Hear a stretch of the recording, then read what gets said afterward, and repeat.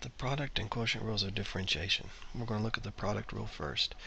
If I've got some expression that is two functions multiplied together, u times v, where u is some function in terms of x and v is some function in terms of the same variable x, then the derivative is the derivative of the first factor times the second plus the first factor times the derivative of the second. So let's apply it to this function right here. We'll call this cube root of t u, and we'll call t squared plus 4 v. And we're just going to follow this pattern right here. U prime v plus uv prime. Before I do that, let's go ahead and rewrite this as t to the 1/3 times t squared plus 4, because it's a lot easier to work with exponents. Okay, so u prime is going to be 1/3 t to the negative 2/3. We're doing the power rule. That's u prime. Here's v, t squared plus 4, plus u,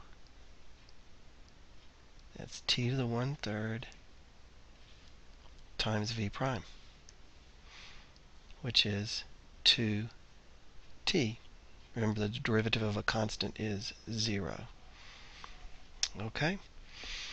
So what can we do with this? Well, the calculus part is done. From now on, it's just doing some simplifying.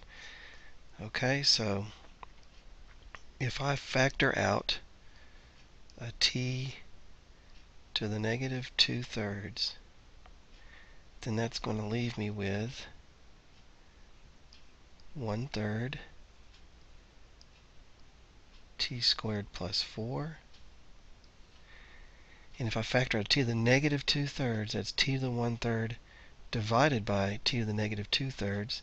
And when I subtract 1/3 minus negative 2/3, I'm going to get t to the 3/3, which is just t.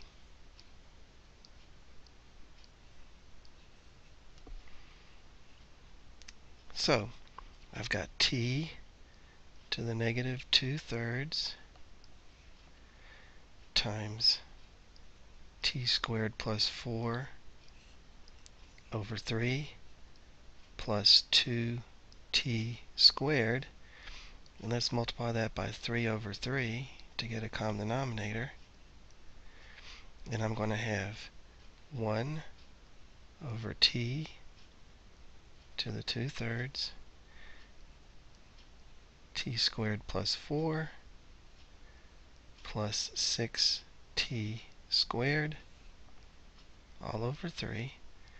And my final answer is 7t squared plus 4 all over 3t to the 2/3. Okay, in this example, it doesn't look like a product, but we can convert it to one by saying that this is 2x plus 5 times x to the negative 1/2. Alright, so here is u, and here is v. Remember that our pattern is f prime of x equals u prime v plus u v prime. So here we go. F prime of x equals u prime. The derivative of 2x plus 5 is 2 times v plus u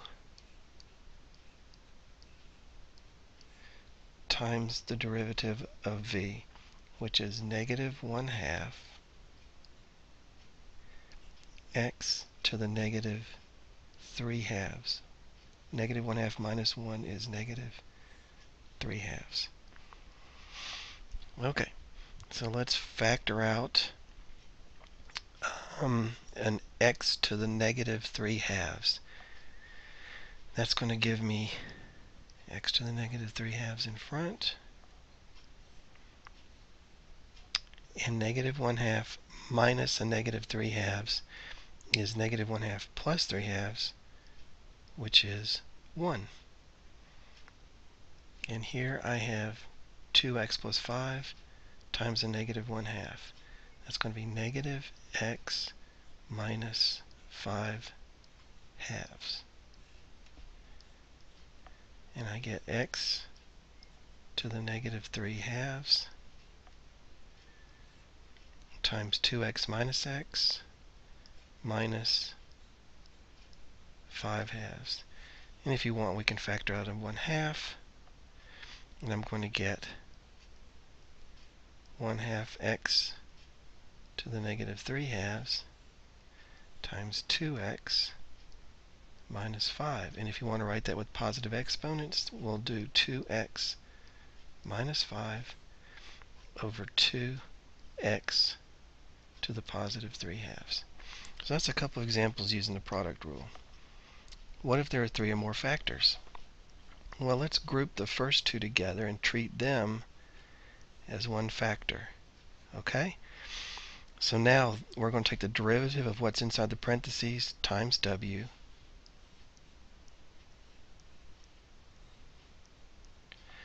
So we're going to do u prime v plus u v prime times w plus what's inside the parentheses times the derivative of the second piece, w. And if I distribute the w right here, I get u prime v w plus u v prime w plus u v w prime. And if you notice the pattern here, the prime marches from left to right through the products. So if I had g of x equals, let's say s t u v, then g prime of x would be s prime t u v plus s t prime u v plus s t u prime v plus s t u v prime.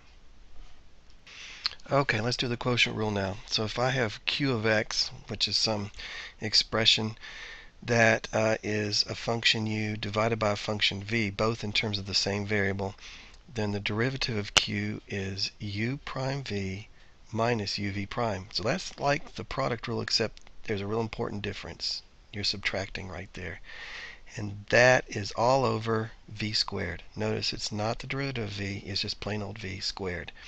Okay, so here's u. That's x to the 1/3. And here's v. Well, we know it's x cubed plus 1 because that's what it says. And you know what? I'll do that in red so we can distinguish them.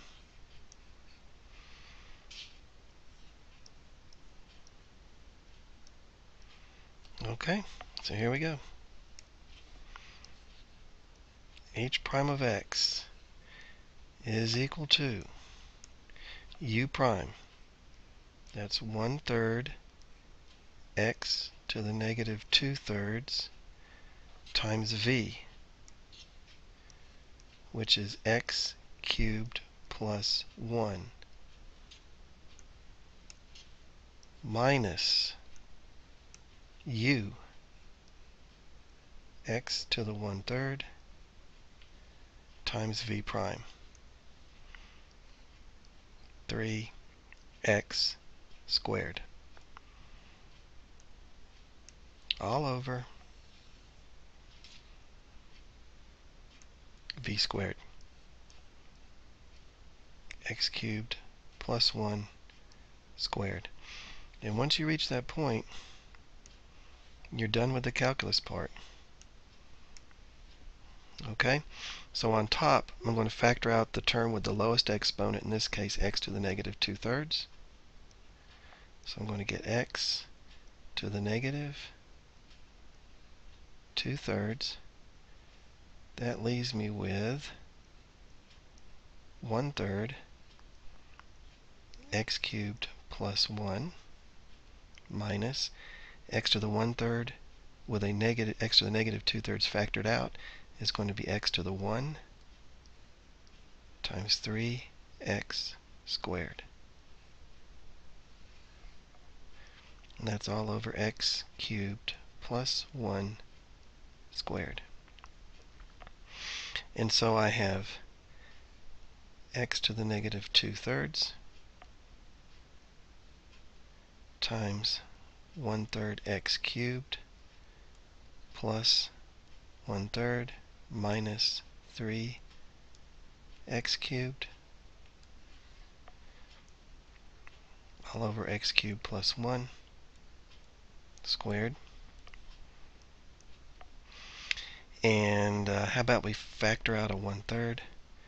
So I'm going to get x cubed plus 1 minus 9x cubed all over 3x to the 2/3 times x cubed plus 1 squared. And finally we get 1 minus 8x cubed over all this stuff.